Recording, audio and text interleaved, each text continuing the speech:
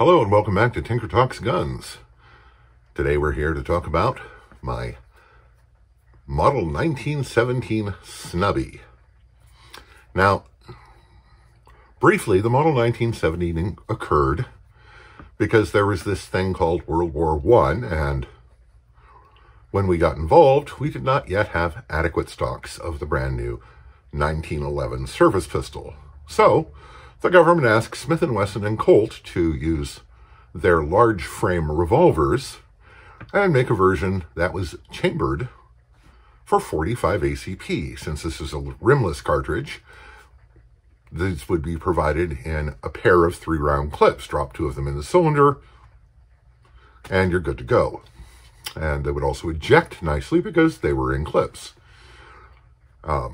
These did the job, and many years later, Brazil wanted them for its police and military services, I think mostly police, and ordered a bunch of them from Smith & Wesson, who was happy to oblige, often using stocks of old parts that were no longer in their production revolvers. And they sent them all merrily off to Brazil. These came back in the fullness of time after the Brazilians were done with them. And they're known as Brazilian contract M1917s. And they're not particularly collectible. They're sort of the low-hanging fruit of the Smith & Wesson N-frame, at least at this point, and can be had for not actually stupid money. So, I got one, and it had the standard 5.5-inch barrel, half-round front sight, and, you know, factory checkered wooden grips, and it was exactly what you'd expect it to be. And I had some fun with it, and it languished in the safe. So, on one of the many gun-oriented web pages I frequent, somebody posted a picture of a lovely custom shop Model 625 Smith & Wesson, which is the successor to the 1917 and takes 45 ACP in clips. And people were unkind, many of them speculating about the ballistics in impolite terms. The words 400 feet per second were tossed around because it has a 2-inch barrel, and because of the size of the gun, that doesn't look like 2 inches. It actually is, but it doesn't look like it. And many people expressed the opinion that this was stupid. And I thought, how stupid is it really? Because maybe it's not stupid. So, after verifying that I could easily source a replacement barrel, I cut my gun to 2 inches and did testing using my defensive load, which is an old-school Speer 200 grain flying ashtray jacketed hollow point. They haven't made these for a number of years, but some time ago I happened across a couple of unopened boxes of the bullets and loaded them up. Now, out of my 3.5-inch barrel Detonix Combat Master, these make 848 feet per second, and in ballistics tests, which are documented in the blog, they, when fired through 4 layers of denim into clear ballistics gel, they penetrate 14 inches and expand to an average of 0.640 inches. So they perform quite adequately out of a 3.5-inch barrel. Well, typically revolvers are measured from here to the front of the cylinder, and that's 2 inches. But is this really a 2-inch barrel? Because a semi-auto, the barrel length is measured from the breech face to the muzzle. If you measure this gun from the breech face to the muzzle, it's a hair over 3.5 inches. And I knew that ballisticsbytheinch.com had measured the effects of cylinder gap on velocity based on the length of the barrel from here to here. Which is not how you'll have to look at the article, I'll link it below. But what they found was you do not lose very much velocity from the cylinder gap. And this gun has an extraordinarily tight cylinder gap. So I cut the barrel and tested it. Whereas the Daytonics Combat Master propelled the 200 grain bullet at 848 feet per second, this achieved an average of 841 feet per second. Now, yes, I tested them under different conditions at different times of the years. There's going to be some variation from temperature, humidity, phase of the moon, arcane rituals, whatever. I don't know. So, but that's well within the statistical margin for error. So, there's every reason to believe that those bullets would penetrate and expand very much like they do when fired from the Combat Master, which means they're viable. And that means the gun is viable. So, and I liked it. I just liked the look with a little stubby barrel. And I had thrown a temporary sight on it so I wouldn't shoot my chronograph.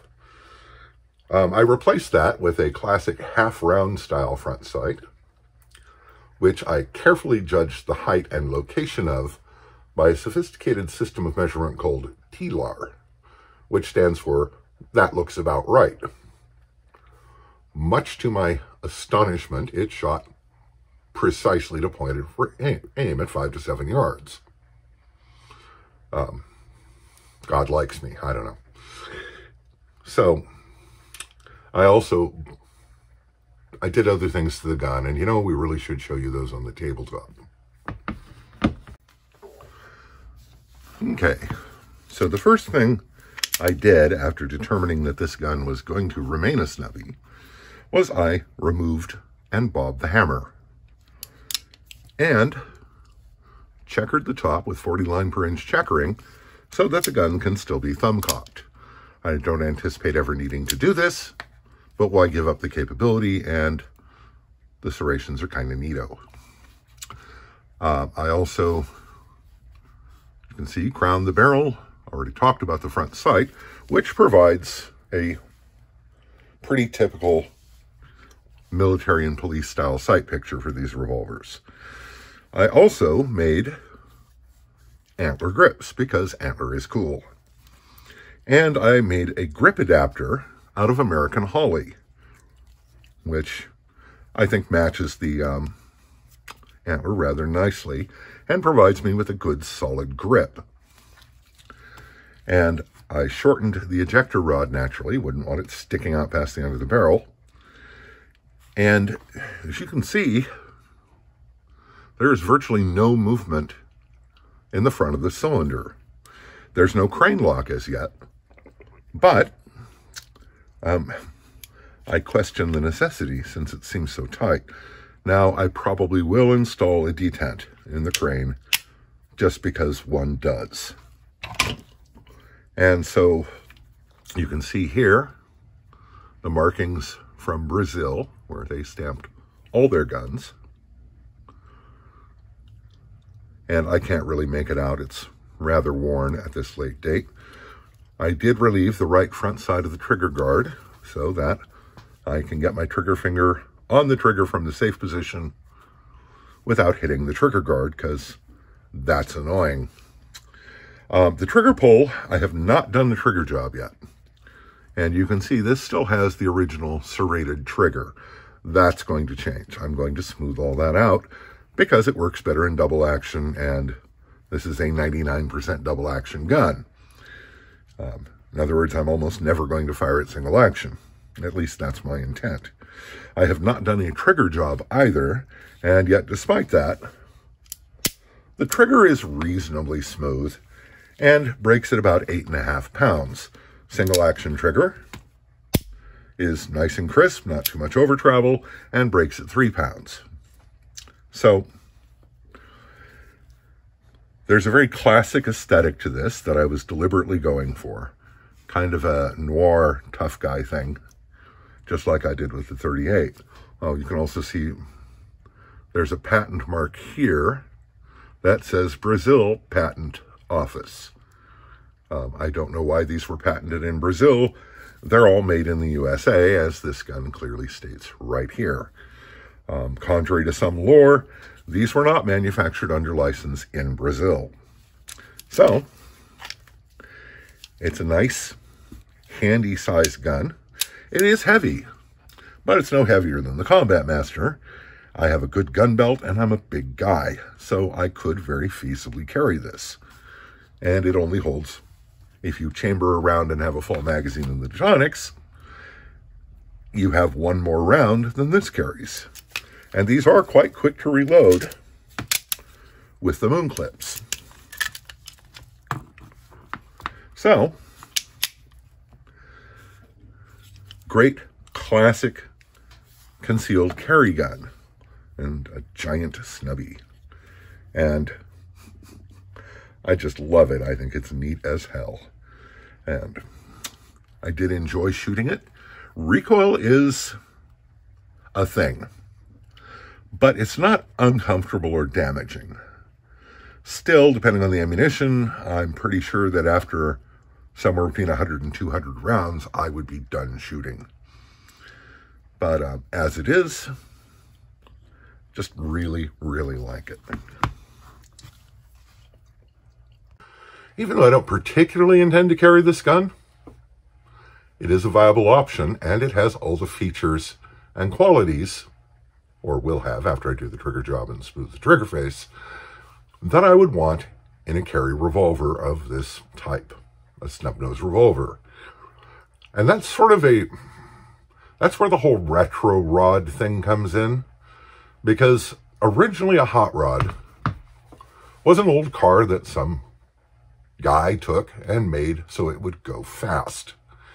And this changed over the years. In the 1960s, some of the most iconic and famous hot rods, yeah, if you took them out to a dry lake bed and tried to speed run, you'd probably die because they were practically undrivable. They just looked good. But the original thing was to make an old car go fast as possible on the cheap. And this is very much in that line. Now, when someone today builds a retro rod, they're building a rod in the style of the early hot rods. And while they're not going to take it out to a dry lake bed and do speed runs probably, they could, because they've got the details right. And that's very much what I tried to do here. Even if I never carry it, it's authentically set up as a carry revolver of a certain era. And, you know, guns don't always have to be practical. 95% of my involvement with guns is hobby. And this fits right into my hobby, and it brings a smile to my face. I like to shoot it, and in a pinch, it is a practical device. What more could you ask for? Anyway, today threw something into sharp relief for me, which is that these videos cost money, because my primers sucked. And no, those were not light strikes. I looked at the primers afterwards, and those were good solid hits. That's because I am using large pistol primers that someone randomly collected over a period of years, put in a jar, handed to a friend of mine who kept it for another decade or more, and then handed it off to me during COVID, when primers were scarce. They suck, and they're unreliable. I need primers. I need ammunition. All these things cost money. So, if you want to help, there's a link below in the description to my Patreon account. Kick $1 a month my way, or $2, whatever. It'll help. Maybe I can get reliable ammunition or primers, and consequently continue to make these videos. Who am I kidding? I'm going to make the videos anyway.